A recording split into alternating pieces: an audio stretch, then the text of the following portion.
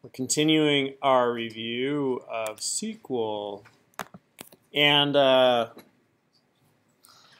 there's an entire playlist of these videos on YouTube if you're just finding this. So somehow navigate to my account and then find my SQL playlist and you'll see all the videos so you can see the ones before this. Constraints. So now we're looking at constraints. And we have this little thing over here we could scroll through and insert data constraints. And so we've seen the constraints on what can be done, rules enforced on data, ensures data validity and data integrity. Those are important words we talked about the first week. Data validity, data integrity, making sure that our data is valid, and then also that it has integrity. So, for price, we said check has to be greater than 0. Right? Like we want this price that's validating the data. We can't have negative prices. We're not paying people to take things. And integrity means that,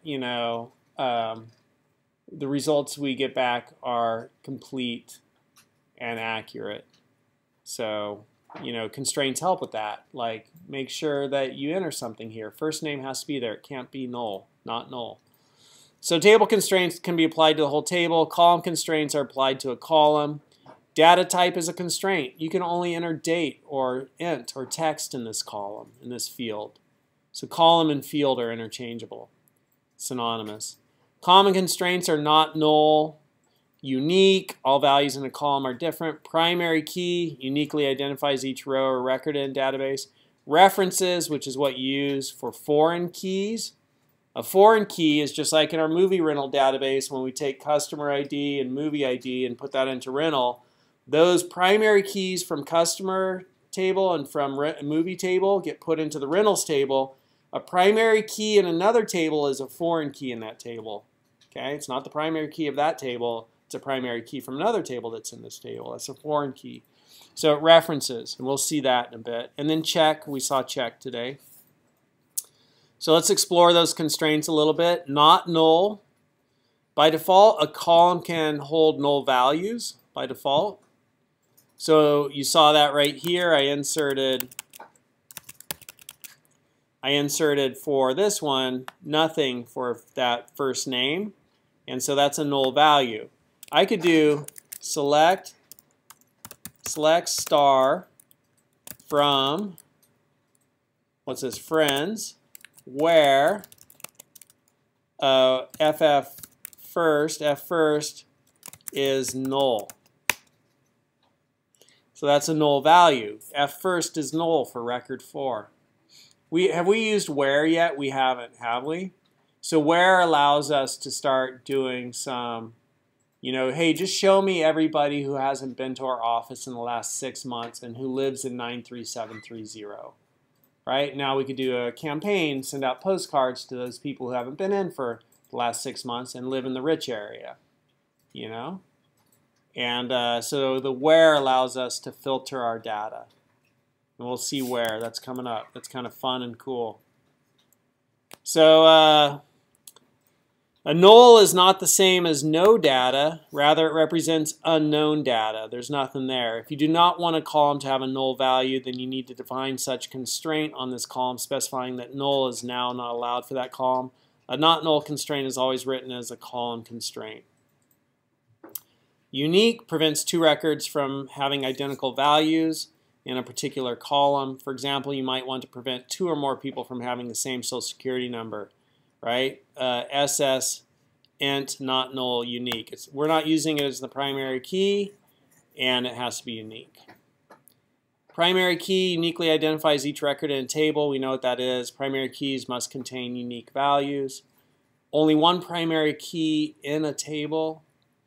Primary keys are unique IDs. We use them to refer to table rows. Primary keys become foreign keys in other tables when creating relations among tables. A primary key column cannot have null values. When multiple fields are used as a primary key, they are called a composite key. So you could have multiple fields be a primary key, and that's a composite key. So create table, primary key, create table, primary key. You can see examples. We're getting pretty familiar with that. References is for foreign key, creating relationships between tables. Values in a column or group of columns must match the values appearing in some other row of another table. We say this maintains the referential integrity between two related tables. We saw that when I built the rental database in Access. You know, enforce referential integrity, right? So references allows us to enforce referential integrity. They're called foreign keys because the constraints are foreign, that is outside the table. Foreign keys are sometimes called a referencing key. So here we have a company table, and emp ID is the primary key of company table, employee. And then we created a department table, and we're saying, hey, which employees in which department? So in this department, we have this employee, and that field references from table company this field. Cool. So we're getting closer. I wonder if I did that up in here, if I used references in our movie rental. Yeah, see? Movie ID. So here's the rentals table, and customer ID references from the customers table, CID, and movie ID references from the movies table, MID. And the data type that's being stored there is still an int, because that's what the key was. So that's references, right? Like, wow, sweet. That's how we create those relationships between different tables. So create table rentals, rental ID, int, primary key, not null, customer ID, int, references, customers, CID, movie ID, int, references, movies, in movie ID. For the rentals table, I'm specifying, for the rentals table, I'm specifying which fields are going to be in the rentals table. All right, I'm creating a table, and I'm using references to do that.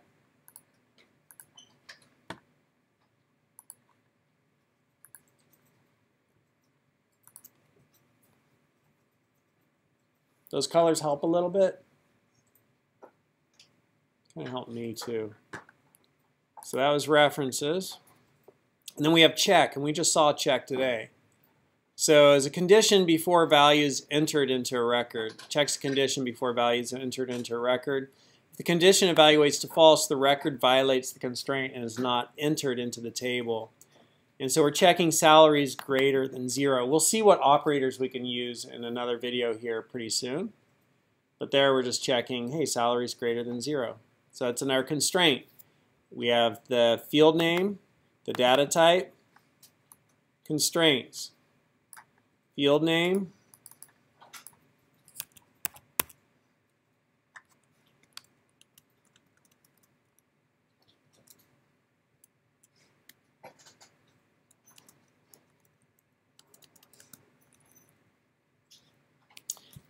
data type, constraint, field name, data type, constraint, field name, data type, no constraints, field name, data type, constraint. So check is another constraint. And then you could drop constraints. So alter table, table name, drop constraint, some name. So alter table, table name, drop constraint, some name. To see the constraints,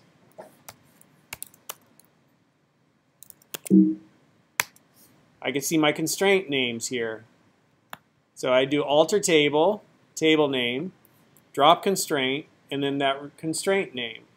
And then get rid of it. Let's try it. Alter table, resort tickets, drop constraint, and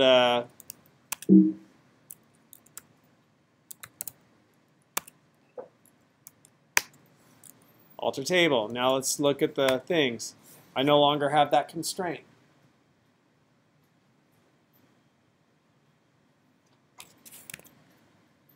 How many people this is like, okay, this is totally easy, it's not hard, I just have to remember what the dang phrases were. Yeah. Right? It's like, this is a latte. How do you say donut in Mexican Spanish? What? Donut. Huh? It's the same? It's not El Donut? Yo tengo el donut. No?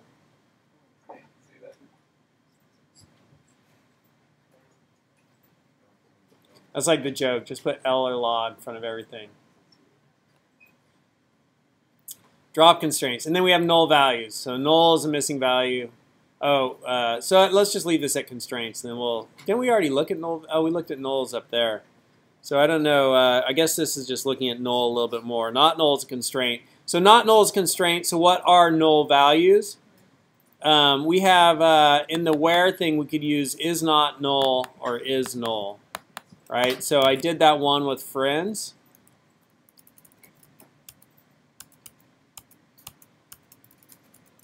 Where's my where? There it is. I did is null. I could also do is not null. And they're the ones that are not null.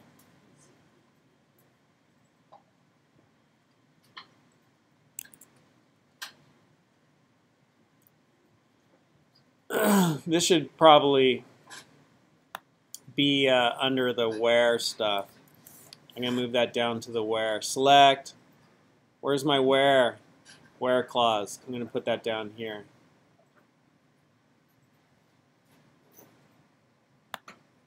I'll put it right above that. And we already know what this is, so I'll take that out.